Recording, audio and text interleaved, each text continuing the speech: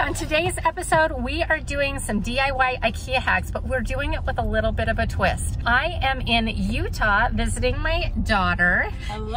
A lot of you guys have been asking about her because I talk about her and you don't really see her because she's college aged. She lives here. And then in the back, we've got Mama Bear. Hi. That's my mom. And she is going to IKEA for the very first time. So this is gonna be really fun. Since I'm not in my regular studio, I don't have my regular things, but we're gonna still try to do some IKEA hacks and we'll see what we can do. So we're gonna go shopping. You're gonna come along with us and we are gonna have a lot of fun.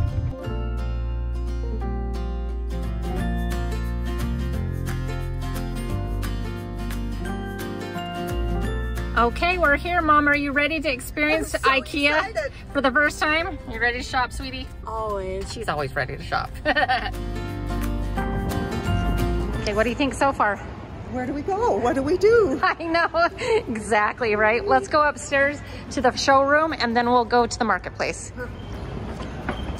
I'm so happy to visit my sweet Riley. So glad you're here. I love going into IKEAs because sometimes they have their own ones and each individual IKEA has different spaces.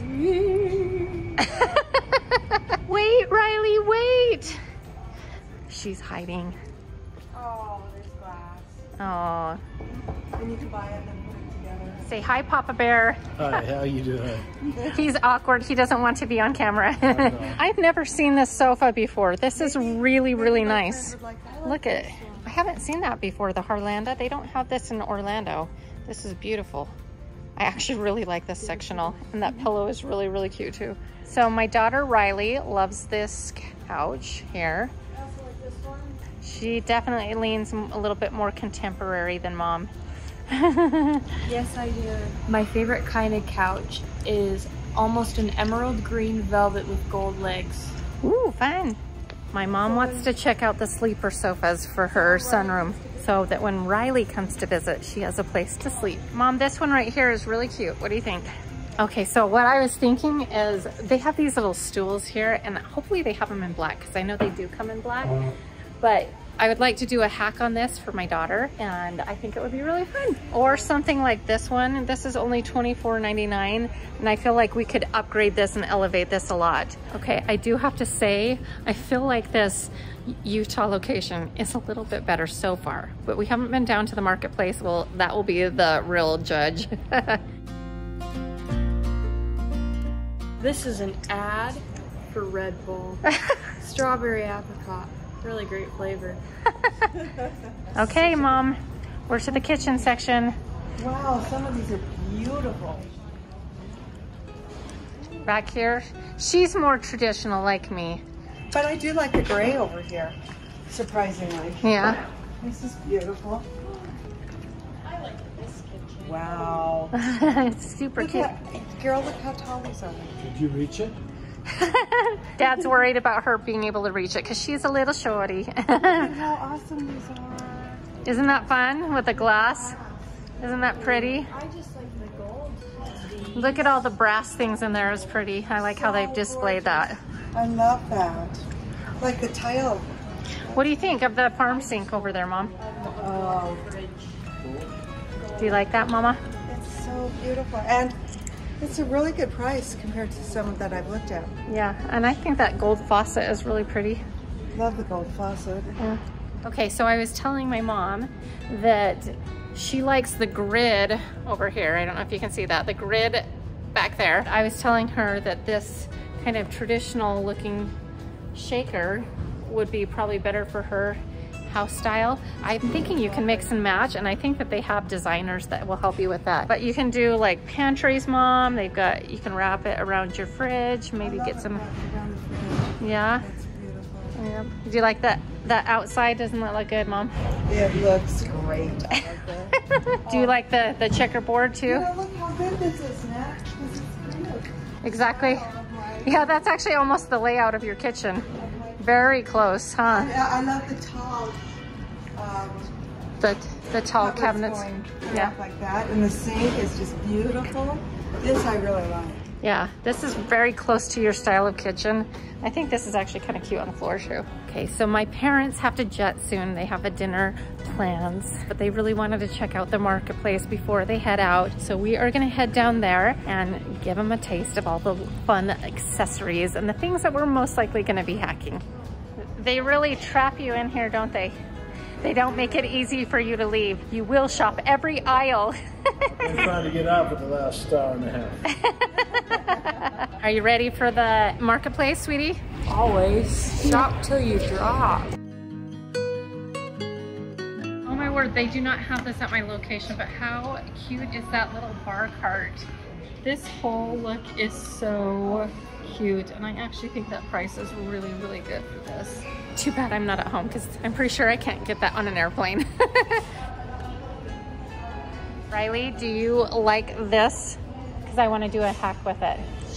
Yeah. Yes? Yeah. Yeah, let's do it. I've been wanting to do a hack on this for a while, so I'm glad she likes it. Say goodbye to Mom and Dad. Mama and Papa Bear. They really have a lot of cute like brass and gold items. It must be really hot and trendy right now. They don't ever have this in my store, and I've always just loved this.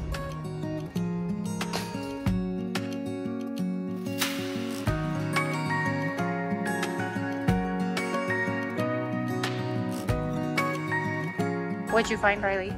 I'm not quite sure, but I like it. I like pressing this. It's nice. Is it therapeutic? Yes. We're tired, but we can't leave without hitting up the as is. I have dropped. She's dropped, she's done. Then off to dinner and maybe mani-pedis. Look at the yellow velvet couch. Yeah, she's tired. Go to sleep. Okay, so my daughter needs a new desk. This is not the right color, but it's in the as-is section, so it's super cheap. So I think we're gonna get this and do a quick paint job on it, make it look different and a little bit more high-end, and hopefully it will work for her. All right, we're done. Okay, we're gonna head back to my Airbnb. We're gonna work on these and it's gonna be fun. So let's get started with our first one, which is a DIY planter. So all we're gonna do for this is I found this planter in the garden section at Ikea. I knew I wanted to do something with it, but I wasn't quite sure. Sometimes I just grab these things and just go with it. I knew I wanted to add some gold somewhere to it. I didn't know where or how, but looking at the planter, I decided it was best to just tape off that top ledge on the planter. There was a natural stop point on it, and so I just took some painter's tape and taped that off on the upper portion, and then I went back in with a plastic bag from our one of our shopping trips, and taped that around our bottom to protect it because we didn't want to get any paint on it. And then I used my favorite 18 karat gold spray paint, which I just picked up at the store, and I sprayed the edge of the top little edge. And then I decided to add a little shimmer to the interior part and spray the inside as well so that it would reflect a little bit of light. Let that fully dry. Then we removed the bag, we removed the tape, and it's absolutely amazing how this one simple switch really elevated the look of this planter pot. And then I just took two of their ferns that I got at Ikea. One was not enough, so I just actually put two pots right in there, and it is so beautiful. This was a surprise favorite for me, honestly. And then with the addition of the spray painted gold, it just looks so elevated. And then I got this little wooden stand at Hobby Lobby that I placed it on top of it just to elevate it a little bit. And here it is in my Airbnb rental. It looks fantastic. That's it for that simple, very easy IKEA hack. It looks amazing. I loved it, and I hope you did too. Next up, I have another extremely simple IKEA hack for you. So I found these candlesticks, and then I also found these little, I think they're a lotus little tea light holder, and I thought the two of them together would look amazing. So I picked up a little epoxy kit, and I didn't know how to stir it. Okay, so I need some sort of craft stick. I didn't pick any up at the craft store, so I'm gonna go rummaging to see if there's like a plastic spoon or something in one of the drawers. We'll see what we can find. Okay, put in there. Got nothing. These would look like disposable forks. Perfect. It's a wood fork, but this end is perfect.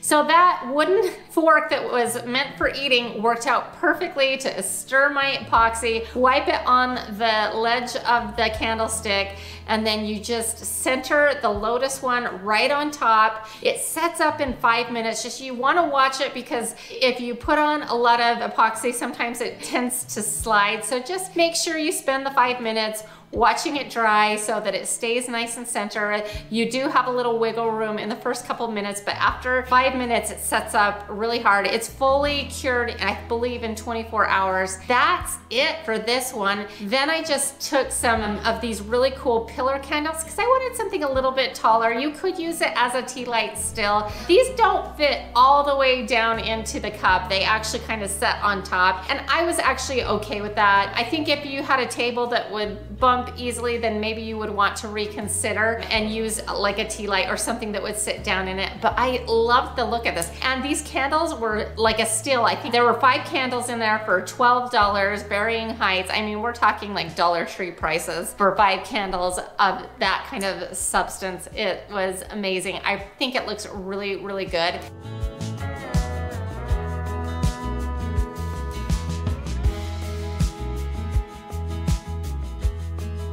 I hope that you like this very simple DIY IKEA hack, and I hope that you replicate it. Okay, so next up on our shopping trip, we found a desk in the as-is section, and my daughter really wanted it. She said, I really need a new desk, but it was not the right colors, but the price was right. But this kind of posed a little bit of a challenge for me since I'm on vacation, I don't have my stuff, and I was very short on time. What were we gonna do? The first thing I did is I took it outside and I flipped it over, spray painted the underside in a gold. And then I flipped it back up and got the top side of all of the legs in that same gold and let that dry. And then once that was fully dried, the following morning, I had originally bought one paint and found out that it needed a special like thinner. I didn't have it, so I ran to the store. It's 6:30 a.m. on the day that I am scheduled to leave, and I have to get different paint. So I'm running to the Home Depot. It's like 35 degrees outside. We're gonna finish this project before I leave. How are these flowers not dying? I am. Okay, now back from the store, I scuffed up the top with a little sanding sponge, and then I proceeded to do 2 coats of black paint in a caviar finish. And I'm gonna tell you right now, this was too rushed. This is not normally how I did it, but I was short on time. I normally wouldn't use this touch-up paint kit roller. What I would recommend is either spring if you can. If not, then I would use a foam roller. This one, it just didn't end up working, primarily because it was a bit rushed, and maybe the temperature was also a bit cold as well. What I would recommend is waiting a couple of hours in between each coat and using a good primer as well. I was short on time. My daughter is gonna end up having to add like a 3rd coat to this, and she'll do like a light sanding and do that 3rd coat for me. And then you're gonna want it to fully cure for about a week before you put anything on this desk. But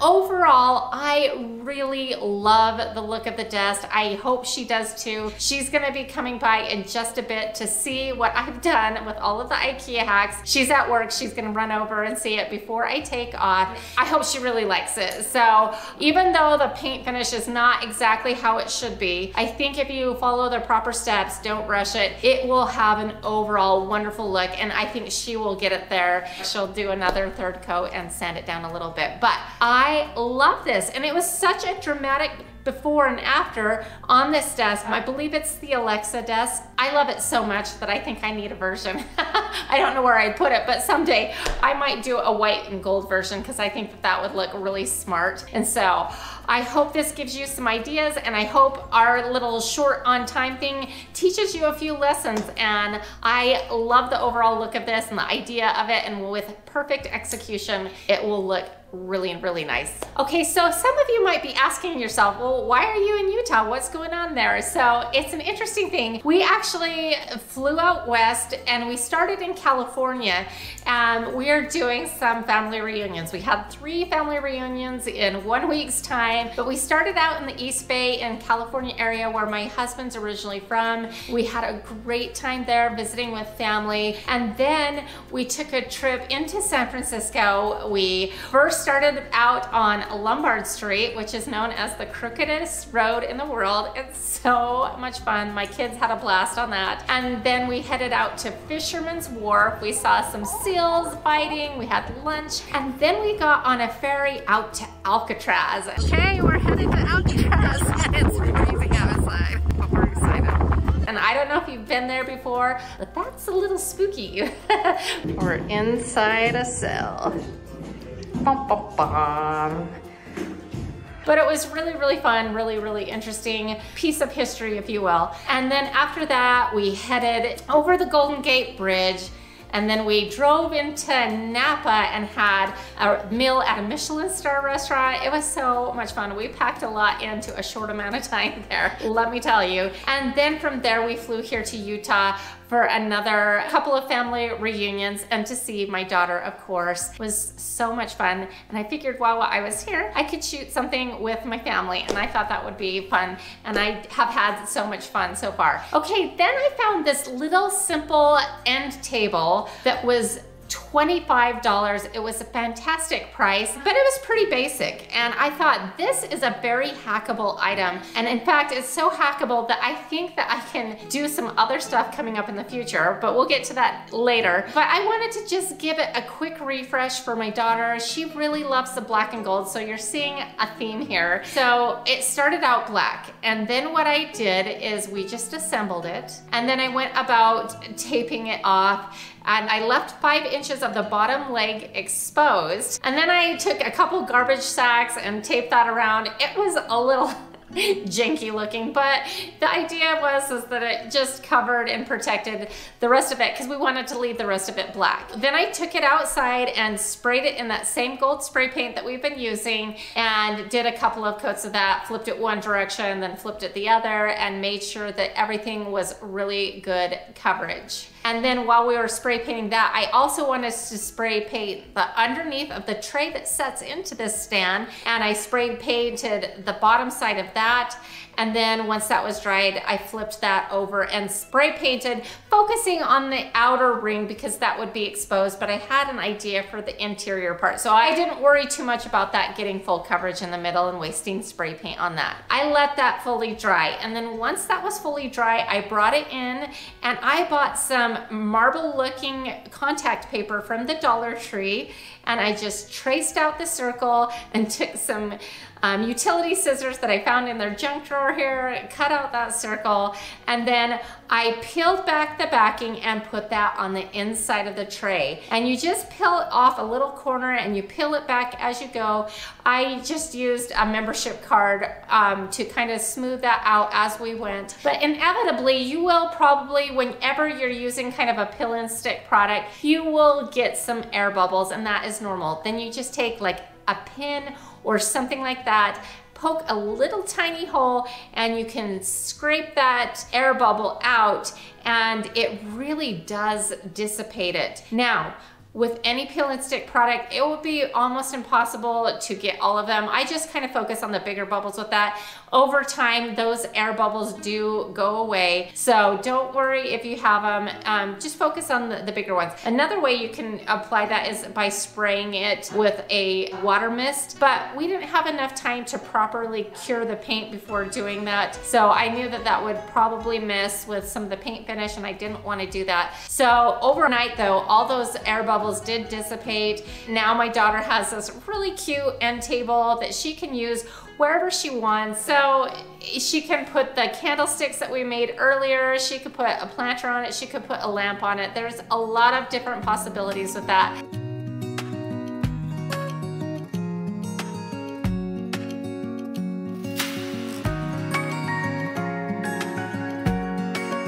I hope really gets your wheels spinning. And if you would like to see me do a completely different take on this end table, because I've got several ideas on this, let me know in the comment section below and maybe it will come in a future upcoming episode. Now, when we were on our shopping trip, I saw that cool vase and they kind of had a similar idea. I didn't love the floral arrangement that they had in it, and we are going to kind of take that idea and expand upon it and do our own floral arrangement as well. But the first thing that I wanted to do was to kind of do like an ombre effect on this vase, because it did have like that metallic mirrored silver finish on the top portion, but we had a definite gold and black vibe going on. She also loves white and she has some whites in her room. And so what I thought we could do is just do an ombre effect on the top little quarter section of that, spray on a little bit of gold spray paint. But I didn't want the overspray to get onto the clear glass. So what I did is I took a shopping bag and just kind of haphazardly taped it on just to protect that glass portion. Then I took it outside and just sprayed it on that upper portion with no rhyme or reason. It gives a beautiful ombre effect. So some of the overspray does kind of spray down into the silver, but that's okay because that's the look that we're going for. In the end, it was so cute. Then the next portion of this was they had some twinkle lights in there, like fairy lights. And I just got a package of their lights there at Ikea, and they are battery operated, and then I put the lights in there. But I left the battery pack where you turn it on and off hanging out for now, just because I wanted to be able to easily turn that on and off without having to like reach into the flower arrangement and all that. Then I went to Michael's and got a couple of floral bunches. I got some hydrangeas, and then I found a mixed floral bunch that had some magnolias in it. And so I proceeded to just kind of put those in together and then intertwine them so it looked more like an arrangement. Very simple, easy to do. Those pre-made bushes kind of make it easier for you because they've already kind of thought about what it would look like as a floral arrangement. The one thing that I did try to do is do kind of like a triangular shape with our magnolias, because those were kind of the stars of the show. Okay, so you just tweak the flowers until you like the arrangement, and as you can see, I've gone 1, 2, 3 with the main show flowers, and it looks really good. And then I tucked the little battery pack into the flower arrangement where you couldn't see it, where you can easily turn it on and off, and there you have it. A very easy, very simple IKEA hacked vase that really has a nice, elegant look. My daughter, I think, will love it. I am really excited to show her some of our projects, and she's gonna be heading over in a minute, but I really do like this flower arrangement, and I hope that this episode just shows you that you don't need a lot of fancy tools sometimes, even though I like to use my fancy tools. If you watch my channel, you know I like the power tools, I like the fancy tools, but sometimes you can have high impact with very little tools, very little effort, and just small little tweaks can make a huge difference. And I hope this episode proves that to you. All right, my daughter's here to kind of see the finished projects. Hey honey, come on in. What do you think? What do you think of the desk? Oh, it's in here. Yeah. Oh, wow. Do you like it? Yes, it's beautiful. I love that. I'm so glad. I've got lots of fun stuff for you. So I'm so glad that my daughter really loved these IKEA hacks. She's gonna take them home, put them in her room, and I really hope that she enjoys them. I had a lot of fun doing them and seeing her and all of this. And if you enjoyed this episode, here's another one that I think you'll like as well. And to all of my DIY goddesses out there, you are more powerful than you know. We'll see you next time. Bye.